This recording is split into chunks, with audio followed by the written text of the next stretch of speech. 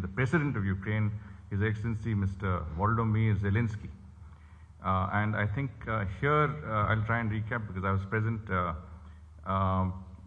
There was an appreciation from President Zelenskyy about India's support during the COVID crisis. He said he had spoken to the Prime Minister and that the Prime Minister had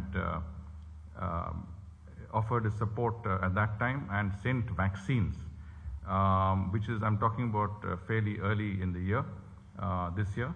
And the President spoke about how he himself had taken the Covishield vaccine manufactured by the Serum Institute of India, and how that had kept him protected through the COVID crisis, and even now he was unaffected by COVID.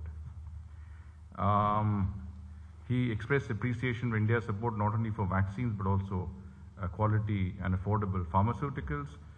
He also suggested that India and the Ukraine should collaborate in joint manufacture, joint production of a wide range of medicines and other related health equipment.